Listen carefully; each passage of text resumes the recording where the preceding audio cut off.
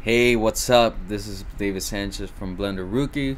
Welcome to another exciting tutorial. We're going to talk about plane tracking, so 4-point plane tracking.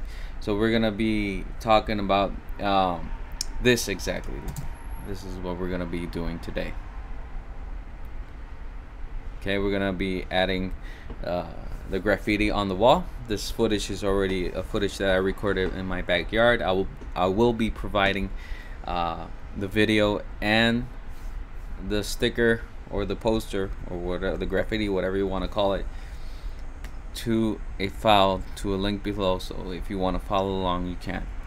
So let's open Blender immediately, and the first thing we want to do is we want to eliminate our default cube, and we're not going to be using our 3D view this time. We're going to be going to our motion tracking editor.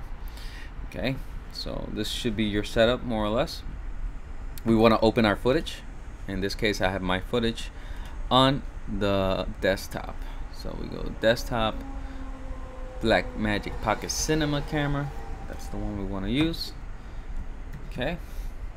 We want to make sure that our camera settings is Blackmagic Pocket Cinema camera. In my case, I already have it. That's fine. So the next point is that we want to add 4 trackers, but before we do that, we want to make sure in our timeline we are grabbing all our scene. In this case, there are 470 frames in this footage, so that'll save you some time. And then the next thing we want to do is we want to prefetch the scene. So prefetching is we're loading the information to the Blender memory or to our RAM in this case, so we can have a better playback. So we can see down here it's loading our footage. So let's wait just a few seconds. And there we go. Alrighty then. So the next thing, we can see that our footage is playing smoothly in this case. Okay, so we want to add a marker. So we can add a marker over here under marker, or we can hit Control right click. So we're going to select a section here. We're going to select here, make it big. We're going to make another one over here. Let me see. Let's make it there. And we want to make another one over here, down here. Scale that up a little bit. And another one right here. It's good to find good contrast points, because that's how the tracking function in Blender will work. In pretty much most of tracking programs, it's best to use the best contrast.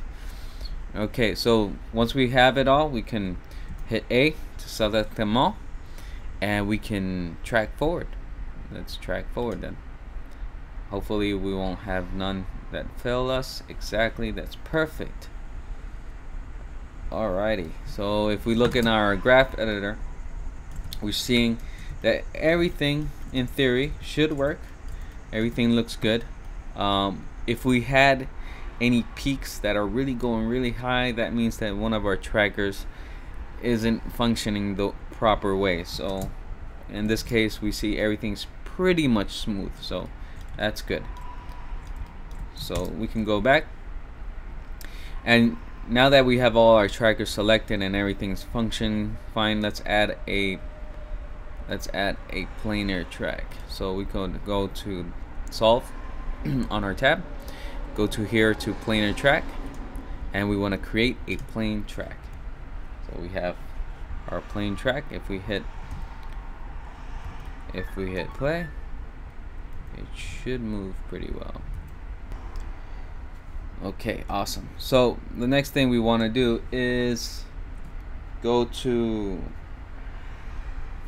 over here on our right side, plane track. Sorry about that. And we want to add an image. Now we want to replace that square for our image. So we have to open our image first. So here on our 3D view, we can change this to our UV editor, and we can open our, down on our desktop, our little poster. Okay, so we can see it right here, Blender Rookies, and then we can add it down here, poster, boom. And we see that our little poster, our little graffiti is stuck on the wall. Looks good, right? Awesome. So of course we want to blend it a bit much better with our footage in this case. So now we're gonna head to our compositing window. So in our compositing window, we want to eliminate our render layers. We're gonna shift A, we're gonna input a movie clip. In this case, we're gonna open here in our little film strip, and we're gonna open our footage. We can hit shift control and right click, and that should head towards the viewer node. Let's add a reroute node. We can hit shift A, layout, reroute. We can put that little dot right there and connect it to our composite node. Awesome. So looks pretty big right now. So we're gonna hit V to bring this, scale this down.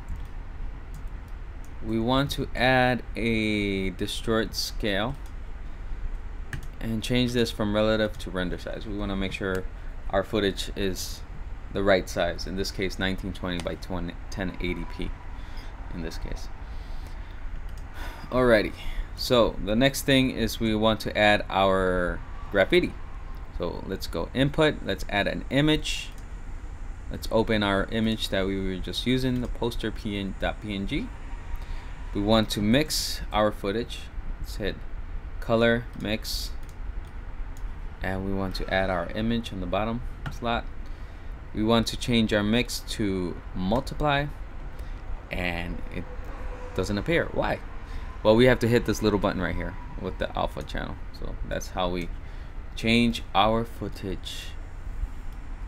We want to change our factor of our footage a bit to 0.75 maybe. That looks good. It makes it blend better with our footage. Okay, but our footage is way too big, so we're gonna fix that. But before that, if you notice, if we move our timeline here, we notice that our image is not stuck on our footage.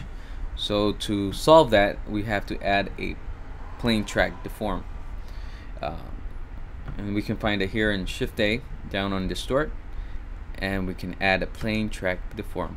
We can add it, select our film strip, our Blackmagic Pocket Cinema camera. We can go here, and the object will add the camera.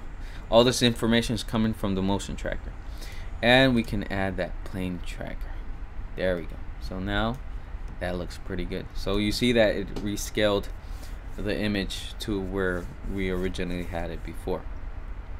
We also want to press here and activate the motion blur, and the reason is that all footage, almost practically all footage, has motion blur, unless you recorded your footage in a very high shutter, which is less motion blur in it. For 3D things, it's also very good practice to film in higher shutter, but that's for maybe another tutorial. In this case, we want to keep it in samples 16 and shutter 0.5. That works for this situations. It may be different for other footage, but in this situation, this kind of footage, this works just fine. Alrighty, so the next thing, we've added our footage then. So if we move our track, we can see that our footage is moving with our poster, or our poster is moving with our footage. The only thing next to do is, this is pretty much it. The next thing you might want to do is probably color correct your footage. In this case, I use color correction, added it here. I bumped up the saturation a bit to 0.3, the contrast maybe to 1.05. The gamma, I put it to 1.5, I think. Yeah. And the gain 1.1. No. Oops. 1.1. There you go. Alex is looking a bit better. I also wanted to add a filter, and we want to add a sharpening, and that's a lot of sharpening now. So we want to put this to, change it to 1.5. That's pretty good. That's good. So what else? And the rest is, if you wish, if you want to color correct or color grade in this case. Color grade is different from color correct. I'm no colorist. I'm not a professional in this case, but you know, I try my best. Maybe we're gonna add a blue tint and pull down a bit to the oranges, and maybe add some of that gamma.